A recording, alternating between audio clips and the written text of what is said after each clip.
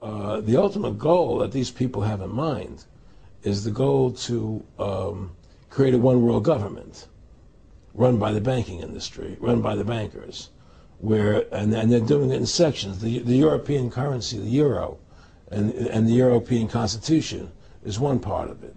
Now they're trying to do it in America with the North American Union, right? And they want to create a new currency called the Amero, right? And the whole agenda is to create a one world government where everybody has an RFID chip implanted in them. All money is to be in those chips, right? There'll be no more cash. And this is given me straight from Rockefeller himself. This is what they want to accomplish.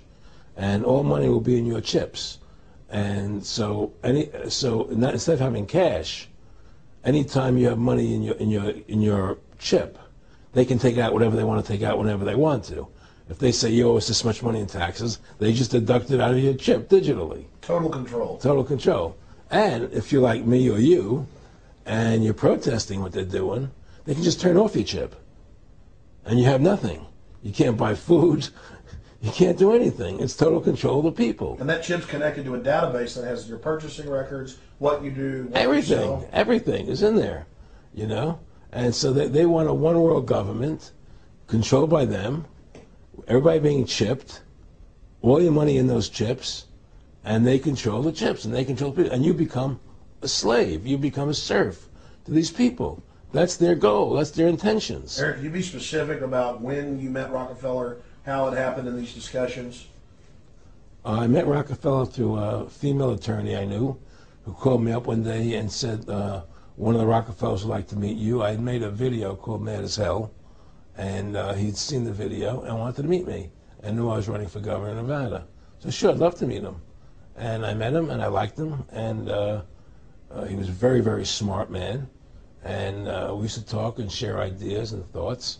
And he's the one who told me 11 months before 9/11 ever happened that there was going to be an event.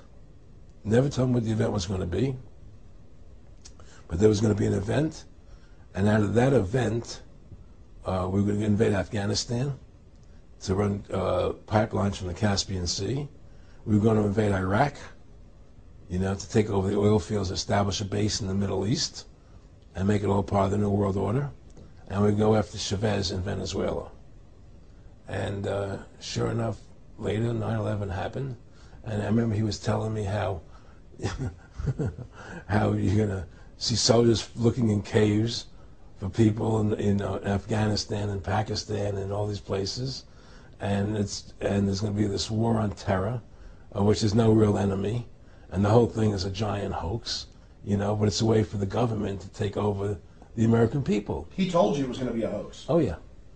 Oh, yeah. There's no question. He says, there's going to be war on terror. And he's just laughing. There's no... Who are we fighting? I mean, why do you think 9/11 happened and then nothing's happened since then? Do you think that our security is so great here that these people who pulled off 9/11, who were able to, can't knock down another plane? Come on, it's ridiculous. 9/11 was done by people in our own government and our own banking system to perpetuate the fear of the American people into subordinating themselves to anything the government wants them to do. That's what it's about, and to create this war, this endless war on terror. And that's why and that was the first lie. And the next lie was going into Iraq, you know, to get Saddam Hussein out with his weapons of mass destruction. That was the next lie. Now, specifically, this was a little over 6 years ago.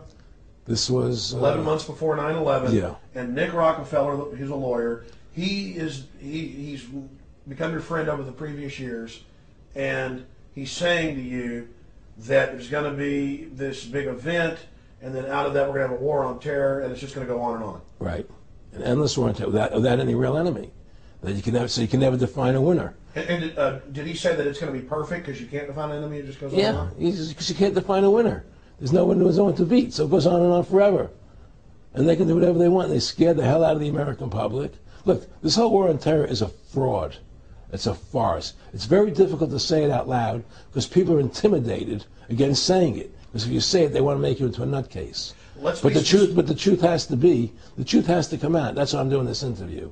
The fact of the matter happens to be that the whole war on terror is a fraud. It's a farce. Yeah, there's a war going on in Iraq because we invaded Iraq.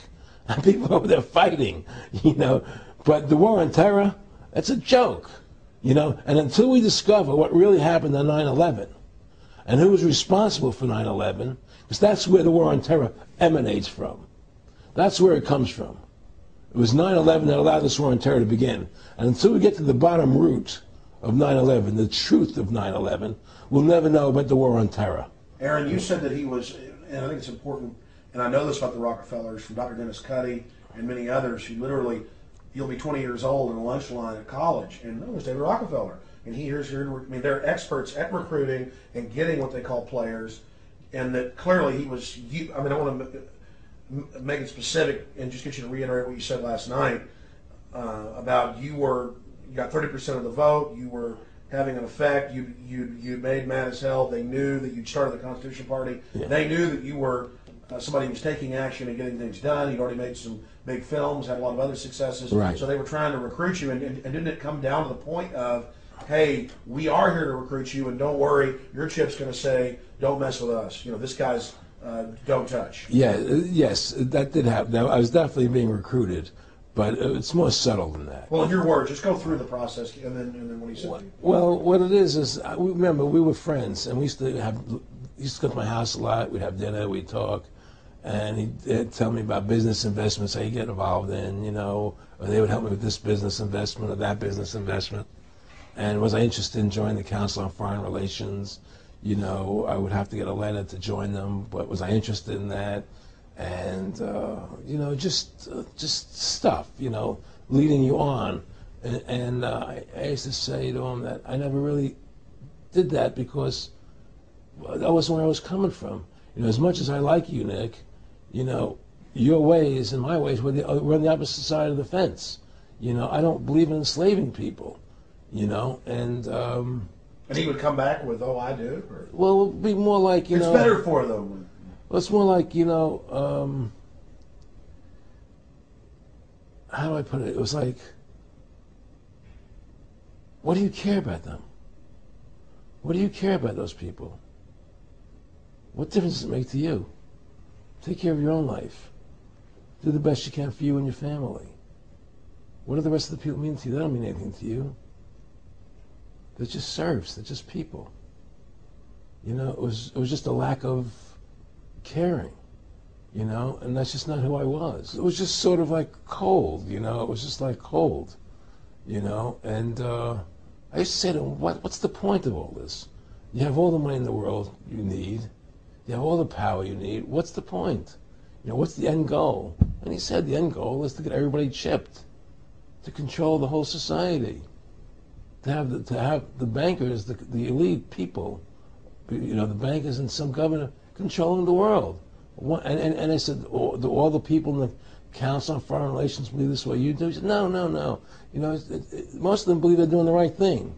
A lot of them believe it's better off being socialistic. You know, we have to convince people that socialism is really capitalism.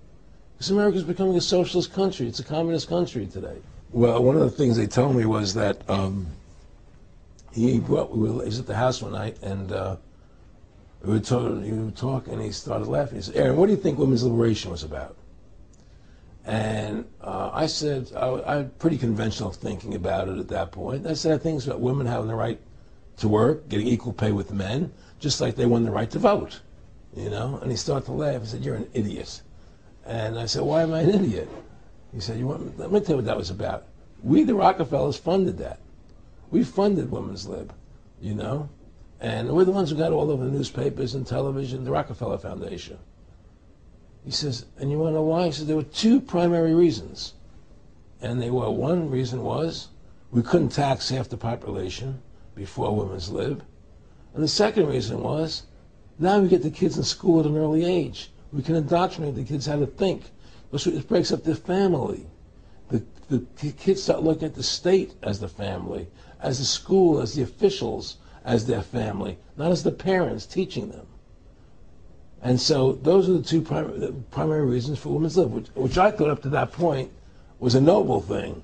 You know, when I saw their intentions behind it, where they were coming from when they created it, the thought of it, I saw the evil behind what I thought was a noble adventure.